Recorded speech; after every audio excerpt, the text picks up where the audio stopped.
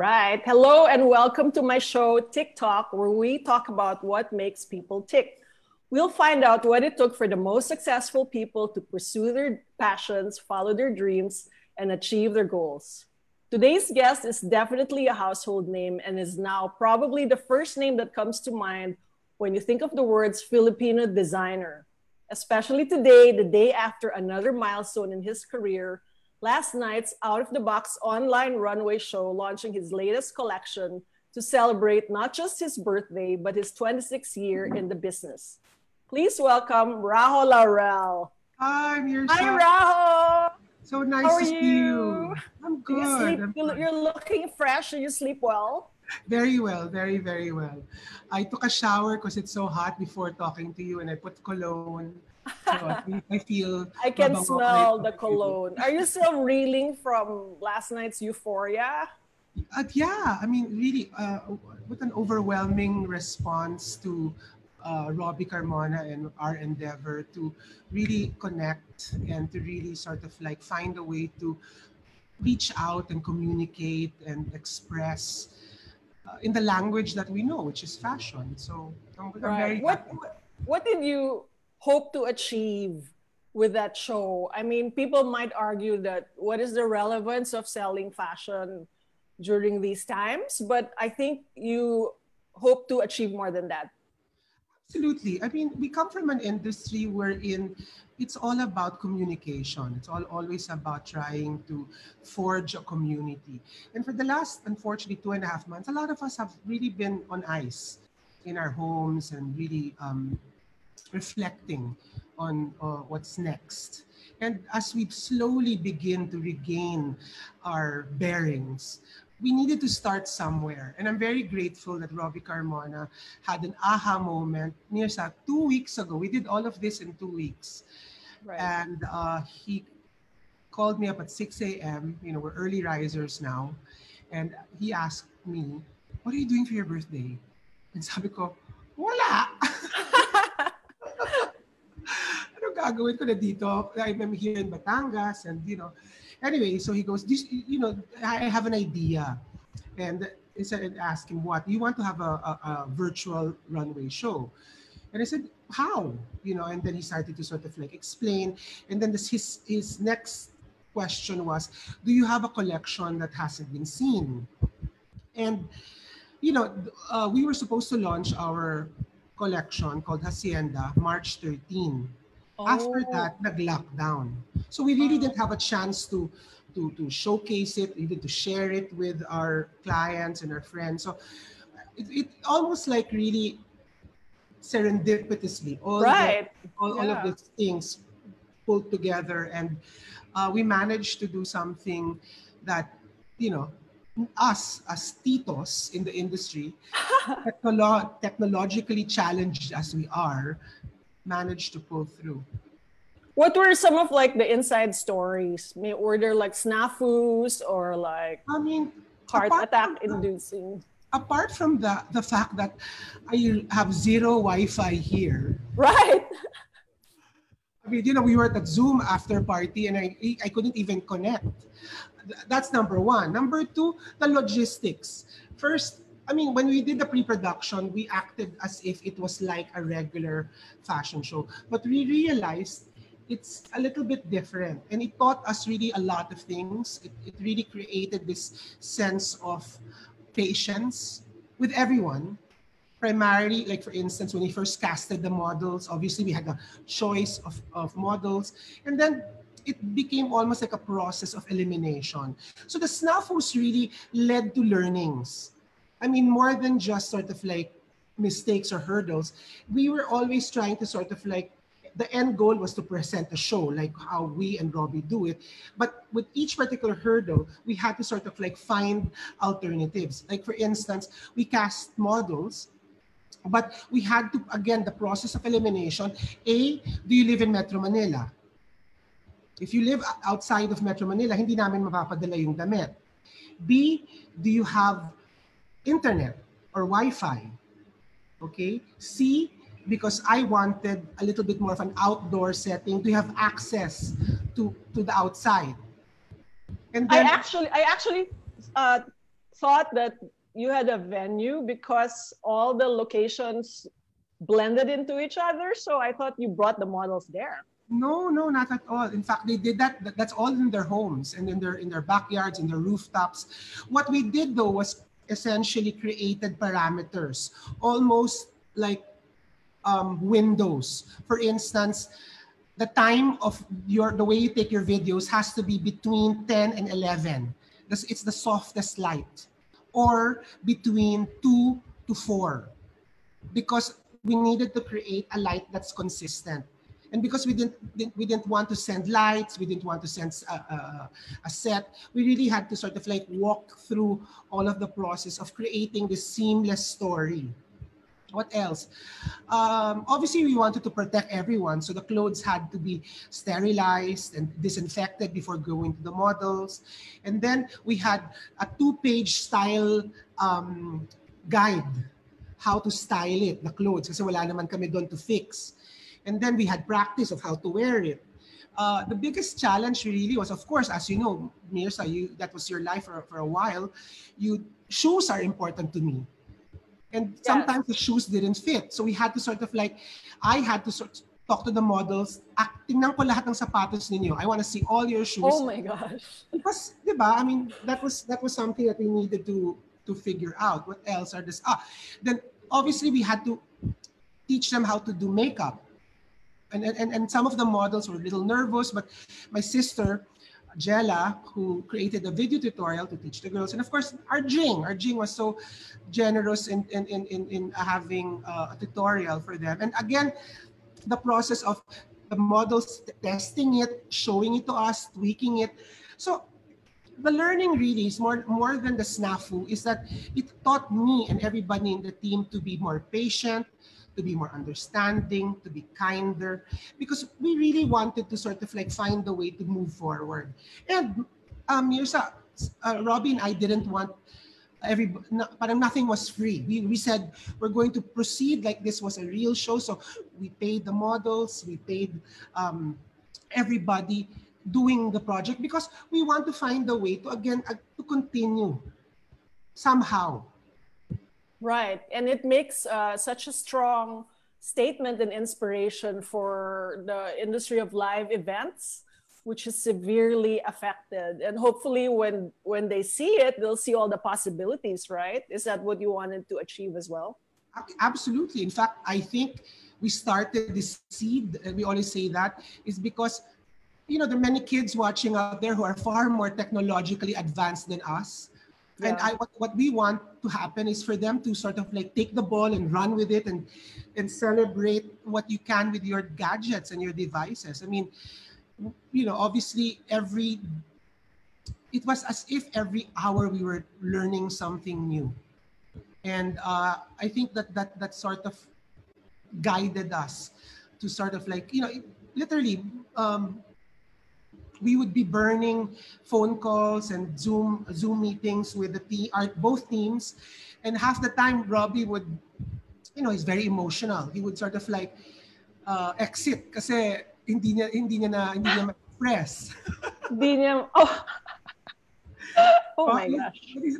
But he's very passionate that way. So, but more than that, I believe that we really managed to rally everybody together. And for me, right, I think that was the fun part, when everybody was logging on. And can you imagine there was like 1,000 people watching, Myrza? That's incredible. And it's also a good example for how people can come together in the most dire circumstances, right? And just soldier on and make things happen. One foot after the next. I mean, how? We need to start somewhere. And if we don't do anything, if we just keep on sort of like waiting, nothing's going to happen. So in a way, it was a nice beginning, and I'm sure it will only get better because there's so many talented individuals watching there that will be getting ideas. They should have done it this way, Right. I mean, in fact, they're doing so many things right now with gadgets. And the beautiful thing about being in this pandemic in our time is that we have the technology of the digital age, wherein we can create things and start, making dreams again. Right. So speaking of dreams, you're in a dream like lockdown paradise. We've been enjoying looking at all your posts, I'm showing the beach and nature, and you I'm couldn't very have been locked down in a better place, I think. Yeah, I'm very blessed, Myrza. I mean, this is my happy place. I've been saving up for this for the last 15 years, and we finished it last April. And funny, the sun is setting, and maybe later, just between us, I'll show you the sunset because it's Oh, quite glorious. wow. And yet, during lockdown, parang tuloy pa rin your routine. Like, I often look forward to your Morning. inspirational posts on social media in the morning and parang carry on lang, di ba? Did you ever have a moment where you felt down or unable to Um, create?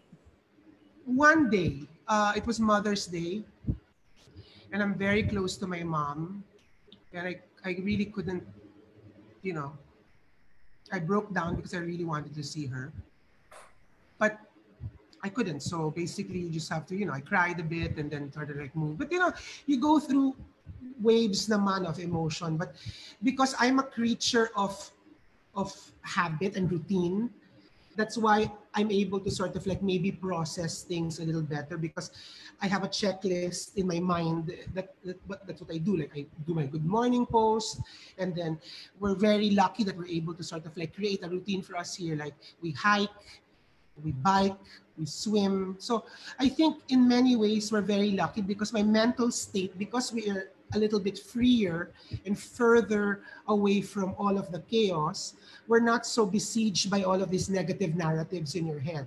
Right. And also, we don't have television here. We Oh, don't okay. have Wi-Fi. Right. So the news that we get is pretty filtered. So technically, all the news, all the negative fake news or whatnot doesn't really trigger us as much. If we were in Makati, then probably that would be a different story. We stay in a one bedroom with windows that doesn't really open wide. So can you imagine it with this heat? So iba yun eh. Iba yung, I mean, that's why probably I'm in a more productive state of mind because I'm in Right. nature. So you're physically cocooned from the chaos and maybe mentally as well, right? I mean, Yeah, it takes a absolutely. certain kind of person to weed out all the bad Yeah, but juju. yeah, but we're all human. We have that the sadness and the anxiousness, and I think about my employees, I think about my work, my clients, my job. But it's a mindset. I think it's a mindset that you choose to sort of like figure it out because you can't do anything anyway. I mean, you Right. shared that post one time that you begin to sort of like um, approach the problem yourself because you can't change the situation, so you have to change.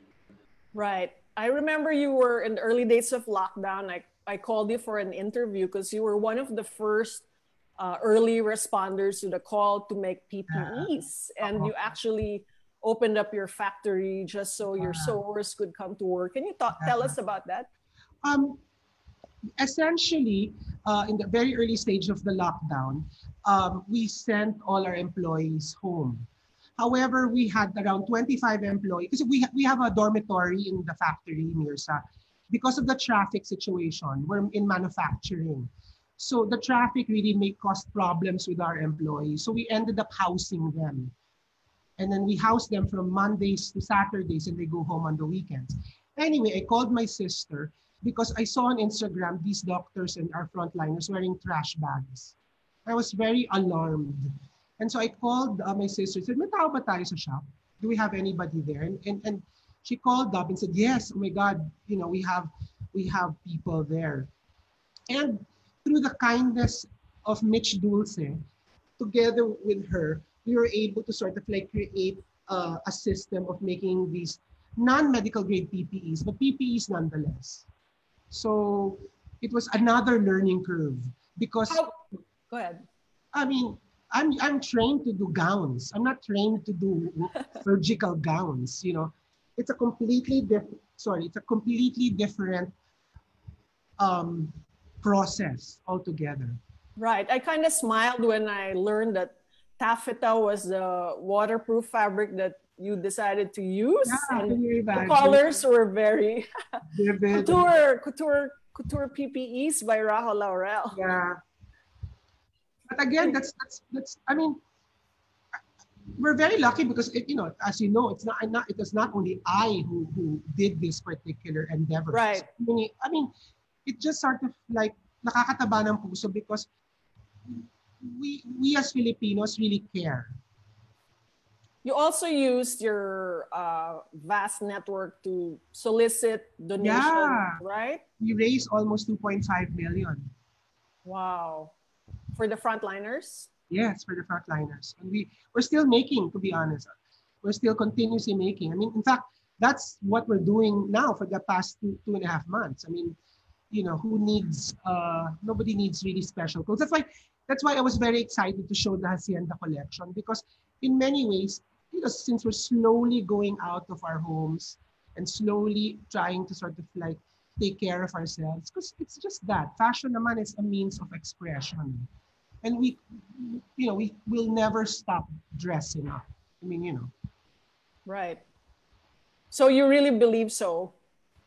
yeah, what do you mean? That That we'll fashion never is, stop dressing up because, people have been talking about, oh, during lockdown, I realized I don't need so many clothes. I'm wearing the same thing over and over again. Maybe we have to rethink our well, wardrobes.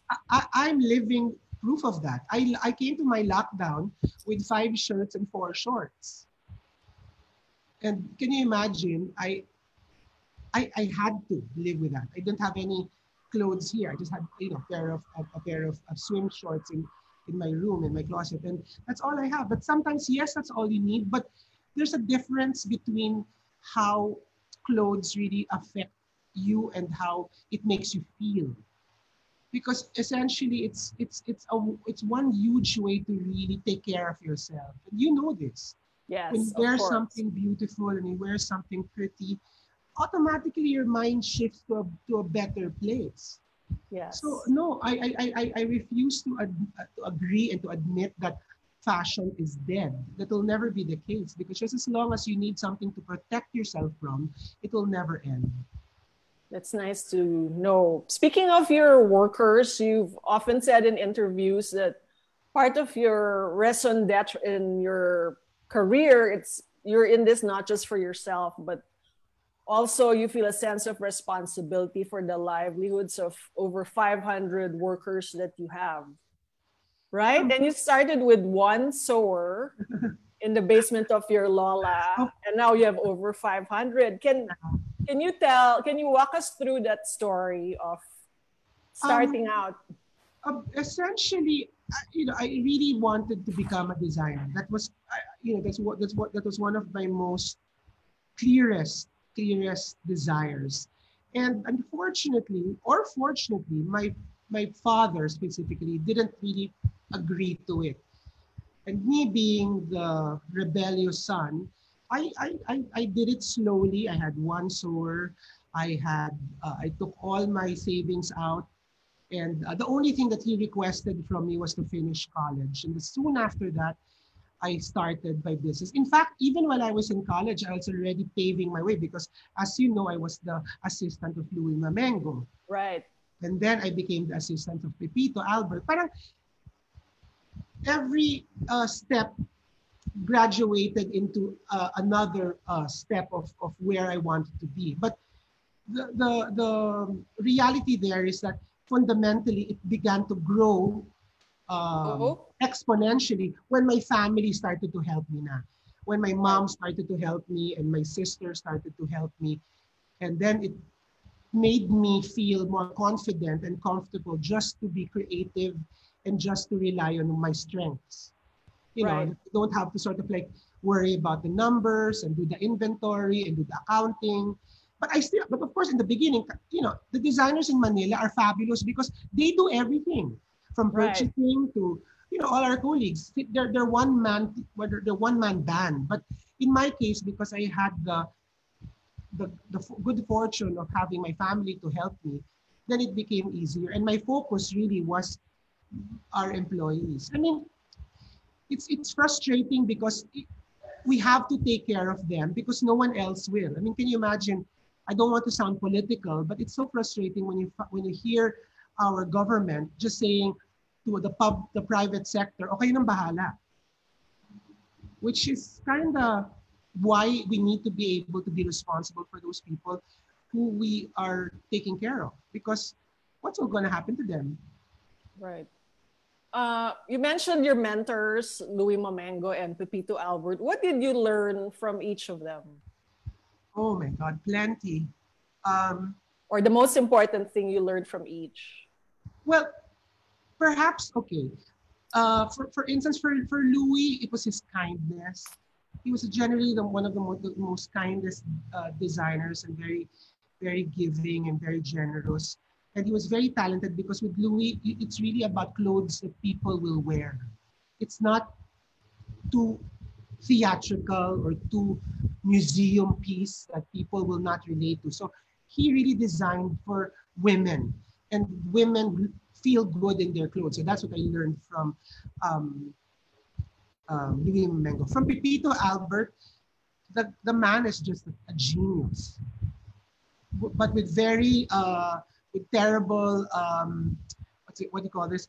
He's terrible with deadlines. In fact, Hi, Pepito. it's true. Maybe because his talent just triggers when it's already last minute. But wow, what he can do in the last 3 hours is sort of like, I sat one time and the client was literally knocking on the door because she was supposed to walk down as a ninang. And I kid you not, Myrza, it was still nakarolyo pa yung tela. Wow, pang Project Runway Yeah, contestant yet. but more than that, I think with Pepito, it's really his vision, because it's a very clear vision of what he wants to express. And designers are just storytellers. We are purveyors of dreams. We are wizards of fantasies. And that's who we are. And that's why perhaps one should not stop, because if you stop dreaming, then you cease to exist. So the dream started in 1993 officially. That's around the time when we met. So for those who don't know, for Rajo's first magazine editorial, he hired me to be his model. And he actually paid me. So I was very happy about that. Well, do you remember that shoot? I remember that shoot because you asked for the vintage shades. Oh yes, and I kept them. And I gave it to you because you liked them so much. And I was so grateful that it turned out so well. And I remember you wore a chartreuse little jacket and a vivid black and white print dress. Yes, and then I was also part of Rajo's very first fashion show in Club Mars, directed by Robbie Carmona. Hi, Robbie. And produced by Carmina Sanchez. Yes. Gosh, we go way back. And also I appreciate because you also wrote the very first full-length editorial of me in the Philippine Star. Oh, yes. I remember that because I was so embarrassed because my mom bought the entire stock of newspapers in the newsstand. I was just starting out as a writer as well. So I was glad to have been part of your journey from the very start. Yeah. And you remember my old shop was in Poblacion, but it was the old house of Maxine and Chua. That's right. And what's the name of her sister? Trixie. Oh, right. Original and pub kids. Yeah, correct. So things really kind of like, there was a turning point in your career when in 2000 your family came on board. Yes. How did that change things, and how did that become better or harder? Like, everybody knows that joining a family business is not easy because family dynamics come into play. There could be family squabbles. How did it happen, and how did you make it all work? I was struggling. I was really struggling that I couldn't anymore because the business was growing, and I couldn't handle it. And my sister Venice, God bless her, I asked her, could you join me? Could you help me? And my sister is an educator. She's really a teacher. That's what she wanted to be a teacher. So in many ways, I'm very grateful to her because she gave up her dreams in order to pursue mine. And then when that happened, my mom stepped in to as our finance officer, or CFO, Chief Finance Officer, to hold the purse strings of the business. So I'm very, again, grateful to her because my mom's, wartime baby yan. So very frugal and very, very tight. So it became really more streamlined. And yes, there were challenges because of the family dynamics. But the most important thing if you want to enter a business with your family is respect. You have to respect your boundaries, and you have to respect the decisions that they make within their compartmentalized roles are respected. For instance, with my sister, she's HR and production. All right. So essentially any decision that has to do with HR and production, she takes hold of. And of course, I can say something, but at the end of the day, it's her decision.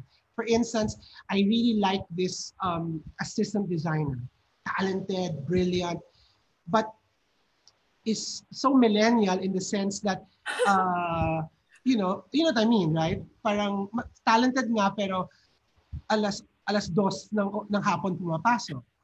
So even if I wanted to keep that person, Denise had to let him go. So those are the things. Or in my case, she would never step into the creative or marketing capacity, because that's my role, creative and marketing, unless she feels that I've outstepped myself or if I ask advice. So obviously, there's a check and balance. We ask questions, we ask advice, but ultimately, the decision within that particular role that you're given, you have to respect. You try not to overstep yourself, because otherwise, what's going to happen is you're just going to be going around in circles and walang mangyayari.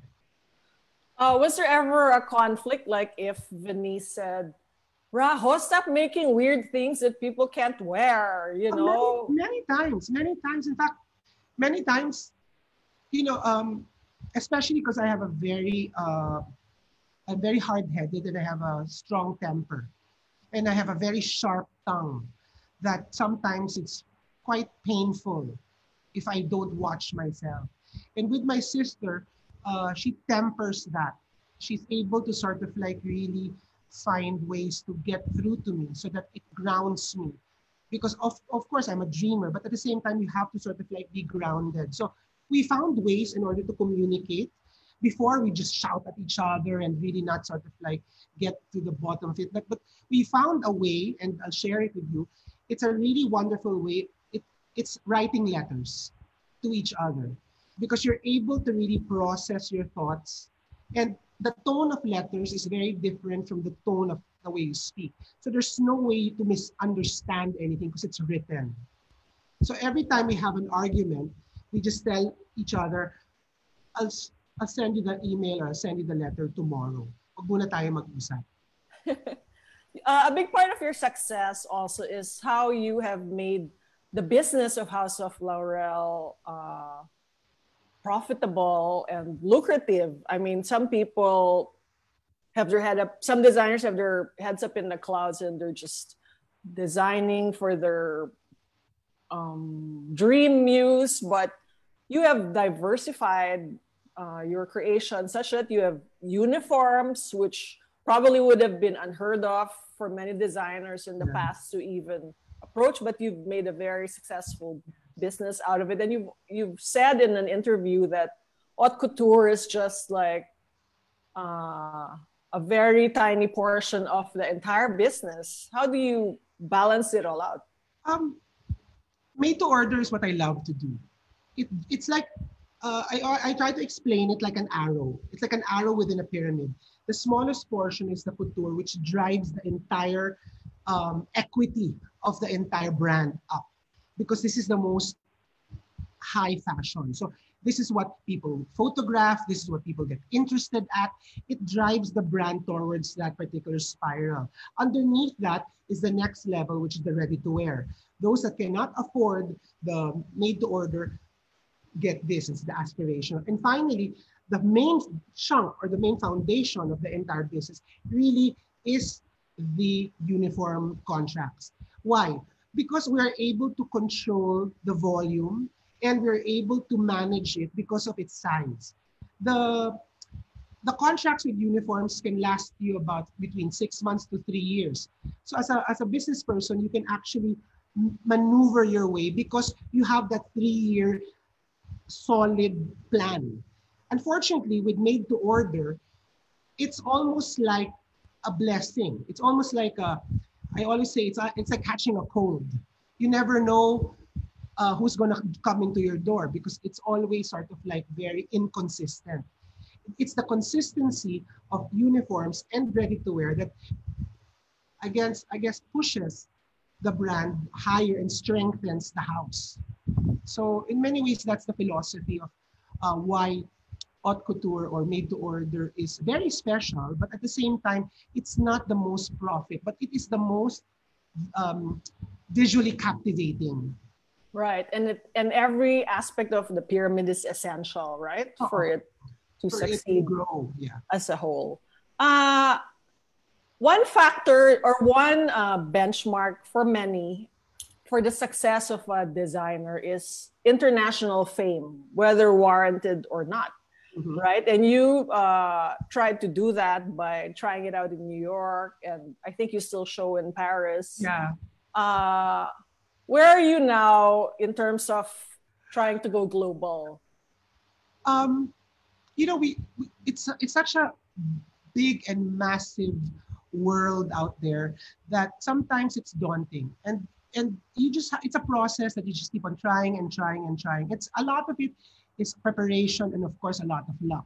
But I think, can you imagine, because the entire fashion community, the world fashion community is on a standstill, I'm thinking in my head, and I was talking to my sister about it, we're all on equal footing. Kasi even Marc Jacobs, wala siyang ginagawang collection. So essentially, because this pandemic happened, I'm kind of like thinking, maybe we should sort of like try again. And because we can communicate now without the normal sort of like preconceived tools of the trade, let's say the publications, we have our phones, our computers, we are able to really connect with each other and find a way to really get our message and our brand across. So I'm still hopeful that that part of our business is going to grow. But to be honest, it's very, very difficult because there's so much noise out there. So many people are doing clothes.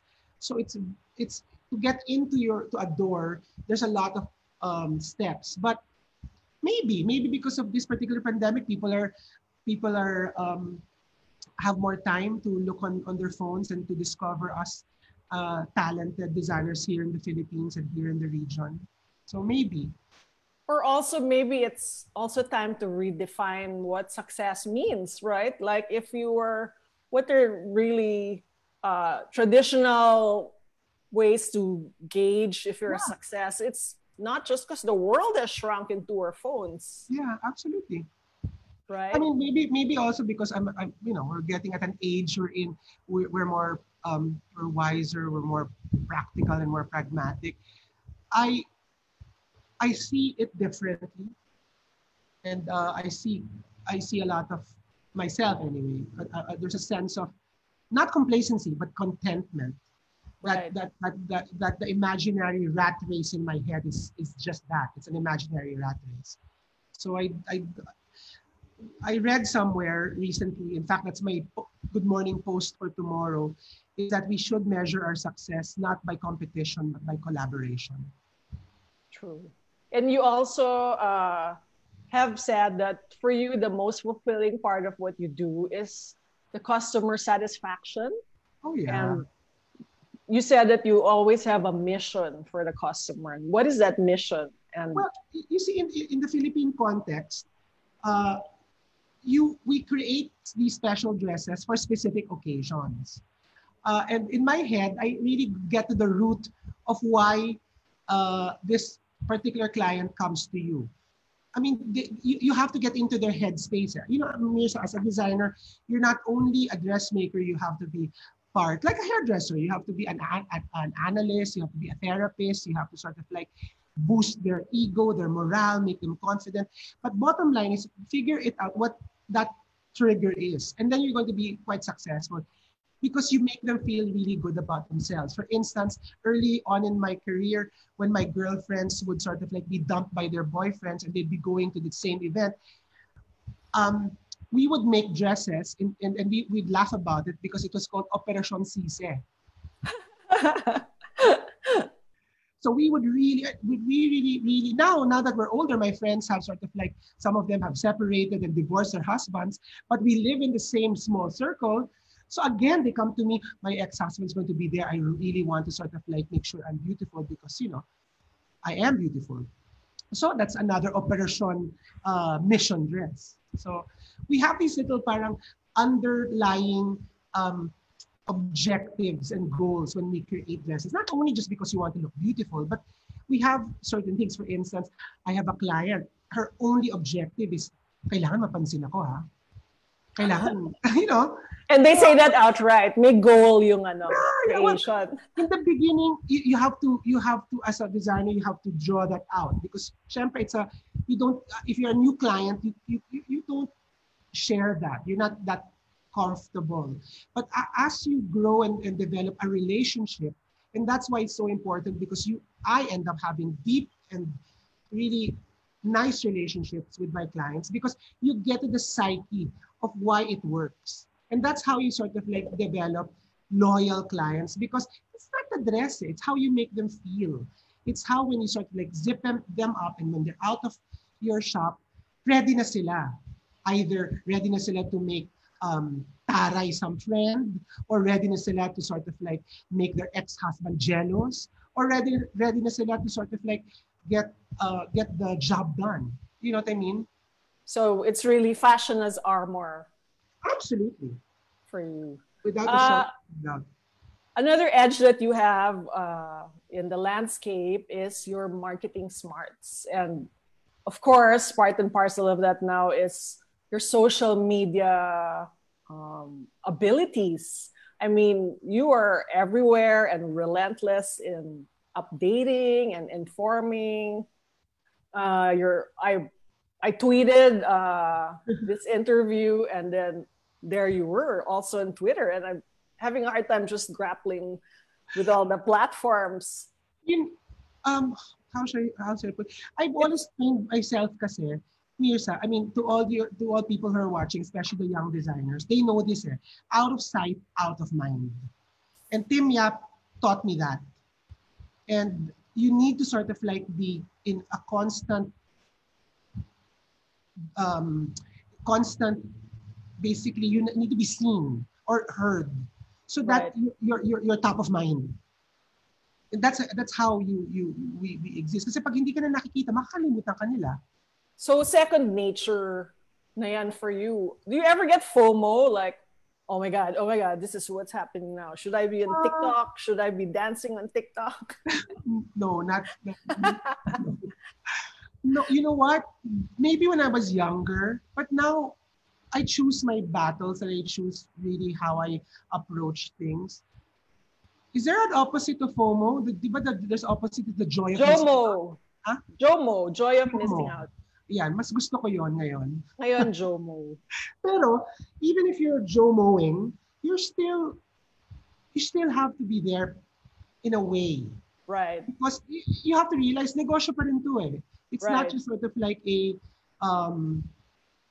something that you can sweep under the floor and figure it out. No, we need, I mean, this is a family business. We still have to find ways to educate my nephews and nieces, pay our rent, pay our employees. So it's almost like a calculated move because we have a lot of people to take care of. Yes. We haven't really let go of anyone, huh? Up to now. Wow. We've managed to figure a way to again, take care of our people. Hats off to you.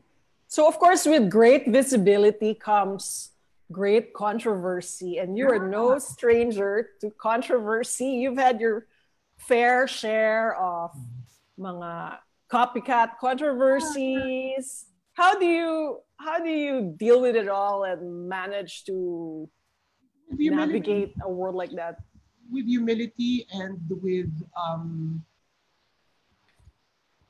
great learning, you basically really go with the punches. You can't go on with your life without learning tough lessons and tough um, medicine, so to speak. So it was really how shall I say? It was almost like an awakening of sorts. Every time that happens, you become aware that I shouldn't have done that, or I shouldn't have reacted that way, or if in fact react in a way that's just very you. But I think really the biggest thing that I learned from that is surround yourself with the people who really love you. This world is not a kind one, Myrza. Right. Especially in our industry when everybody is just trying to pull everybody down because they also want a piece of that pie. And I think that's the great realization of our lockdown is that imaginary pie is an imaginary pie because everybody will have a piece of the pie, regardless of how big or how small the desire you are. And I think it just all boils to the greater understanding of being human and being kind and understanding that as a person, I make mistakes. Right. So you apologize, you mend your ways, you learn from your mistakes, and hopefully because when mistakes are very painful, you don't want to go back there. You don't want to go back to that space because you made a mistake. Right. And maybe just for the benefit of those who don't understand, in art or fashion, how do you draw the line between when they say this is a copy of this? How do you delineate? Like, is it inspiration? Is it adaptation? Is it plagiarism? It's different. It's very difficult to place when it's sort of like in fashion. Because even if the context is already there, but you change the position of the button, or even just add an inch to the lapel, that's already considered in copyright laws different. But of course, it's like a cyclical, wonderful process of everybody inspiring one another. It's like there's a zeitgeist in the air, taking us to a direction of, let's say, naturalism, or right now, very internal. That's sort of like the feeling, because we are all in the same world. We all live in the same community, and we basically move around in that particular wave of inspiration. So when it comes to that, obviously it was unintentional because we actually watch the same movies, read the same books, look at the same magazines, listen to the same music. So in many ways, it's very interesting. Right. And it's just another means of expression. So sometimes there's like a collective consciousness. Yeah. And we don't know, like remember when everybody had to return to the 80s? Yes. What did Coco Chanel say? There's no such thing as original, or I don't remember the quote. For example, go ahead. Go ahead. No, go ahead.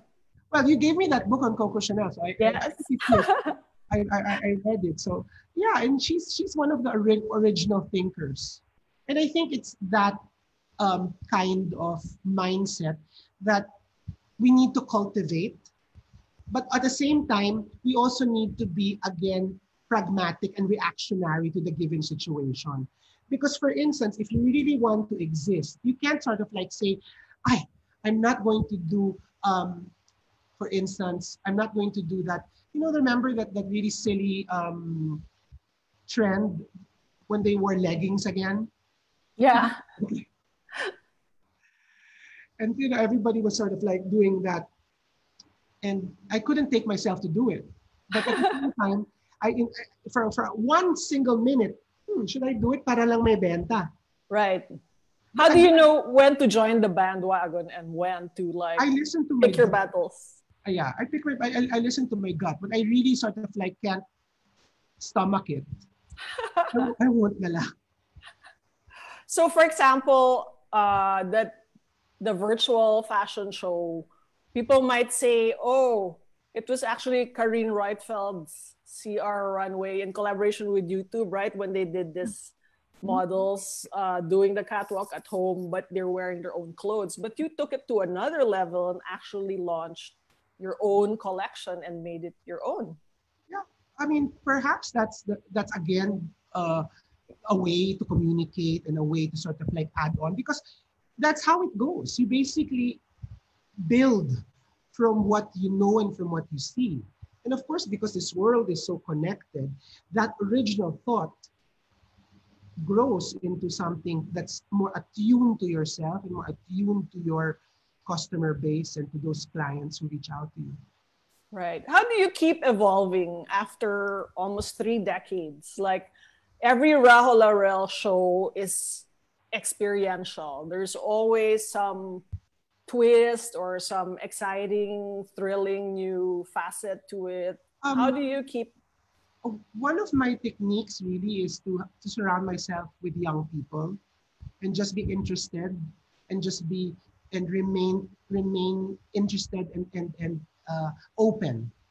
Like for instance, I think although I draw the line on TikTok, only your TikTok, not that. Yes. I draw the line on some things, but like with I akin it to cuisine and to eating. I never say no to things that I might not know. You have to try. You have to have that sense of um, adventure. That even if you fall and hit your face, at least you can pick yourself up and say, "Here, I tried it. I don't like it, but I tried it."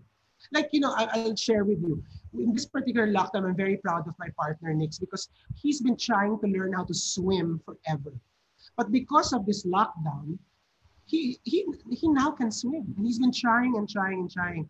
And that's one of the things that one really needs to sort of like understand is you just need to go at it. And I know it sounds very idealistic, but there's truth into saying to try and try until you die, or try and try until you succeed. But in my case, I just like to try things and figure it out. If it's sort of like I like it, then I continue. For instance, I mean, believe it or not, Myrza, I mean, 18 years ago, I didn't know how to use a computer. Wow. So I didn't know basically, that. I hired a secretary to print out my emails and dictated to her how to answer back. Finally, Teresa Herrera goes, "This is ridiculous, Rajo. You're gonna," and we had a partnership. We were doing a clothes line in Los Angeles. And she goes, "No, I'm gonna teach you how to write an email." And before you know it, I was doing blogs. I had a blog in preview. I became attached to social media. Because all of these naman are tools. It's really about how you use them. And if you stop being open to certain things, then you remain stagnant. And when you remain stagnant, that's the death of creativity. Wow. Teresa would be so proud to know that you ran an entire fashion show through your phone and can now Zoom. Grabe. We used, can I just share with you how we were really literally sweating buckets yesterday? Because in order to do the show, we had 3 platforms. Parang ginawa namin, just explain to everybody the technical aspect. We had Zoom as the tech booth that transferred the information to Vimeo, which Vimeo becomes the camera, and then Facebook was the TV. So can you imagine 3 different platforms that they had to synchronize? And I kid you not, it was very, very challenging because we would be looking at Facebook, okay, listening to Zoom, looking in Vimeo, which had maybe a 10-second delay. So basically, we had to sort of like really figure it out, especially if you're not concentrating. it's like doing a task with one or two of your senses removed. Imagine, let's say, driving, but you can't hear. Or again, eating, but you can't see. So it was a very interesting process. But I was very happy that we did it because we're learning. We're still learning. I mean, it wasn't perfect. I mean, halfway through, there was a glitch. You know why there was a glitch? We figured out. We didn't realize it was, we only expected around 500, 600 viewers. Eh. So, nung lumaki na, parang, it was going, crash. parang nag-crash. Pero it just couldn't handle the load. Right. And all on very low Wi-Fi bandwidth. Hello, I was from the bukid. From the bukid. Miraculous. So, if you were to teach a master class, and I'm sure that idea is not far off, what would you teach your students? What would be the 5 basic foundational things that they need to know about becoming a successful fashion designer? Number 1 on top of my head is you have to know math. And I've never heard that before. If you don't like math, you're going to have a hard time. Primarily because every single thing that we do in the fashion world has to do with math. I'm not talking about profit. I'm not talking about, I'm talking about even creating a pattern. That's geometry. And I hated math, but I've learned to love it because it's really creating flat items and making it 3-dimensional. And that takes a lot of analytical mind. And apart from that, you have to, again, use that particular flat idea to the 3-dimensional idea. And then you have the product. And then how are you going to sell the product? Because again, if you just keep on creating things and nobody will actually end up buying it, you're not going to survive. And there's a difference between that particular situation, because for me, the most painful thing is, yes, you do the most beautiful things, but if nobody ends up wearing it, it'll just end up in a museum. Something to just ogle at and to see. But clothes are meant to be worn, meant to be enjoyed. And the way to do that is you have to make it viable. So that's one, math. The second one I have to do is really, if you can't go to school, learn how to make garments. Because there's a very big difference between an idea and making that idea come true. That's why for me, when I interview assistants, I interview interns, I don't look at their portfolio, the drawings. I look at actually, bring me something you made. Because if you can make something with your hands, you're able to really you're able to translate ideas into reality. So that's number 2. Find a way to actually make your dreams come true by making it. In other words, naalala mo yung sinasabi ng kasabihan, wag kang puro drawing. Tama. And some people think designing is puro drawing lang. Yeah, but that's not the case. Yeah, I mean, of course, there's some wonderful illustrators, which is a talent in itself. Number 3, realize that you actually have to find your role in the fashion world. A lot of people want to become designers, but behind us is a virtual army of different roles that need to be addressed. And sometimes when you want to be in the world of fashion, obviously the big idea is to become a designer, but underneath that, there's different categories which are just as important as the designer. For instance, number 1, I don't know if people actually realize the value of merchandisers. And that's so important. Merchandisers are the ones who actually communicate with the clients and the designer what the clients are looking for. So that communication is very important. And sometimes it's a very interesting role because you need to be astute into what the people are shopping. So you have roles. For instance, maybe you can be, if you like shopping, diba? For me, one of my best purchasers was this wonderful girl because she just loved shopping online. So she would get us the best deals for sinulid because she was able to find suppliers that are the best because that's her physical desire was to shop. So we put her in that role. Or there are some people who are technicians, who are amazing, adept at creating patterns and putting things together. And that in itself is also a very important role. So find your role into this wonderful dichotomy of the industry, because not everybody can be designers. If you know what I mean? So that's, ilan na ba yun? So know your math, learn how to make clothes, find your role in the industry.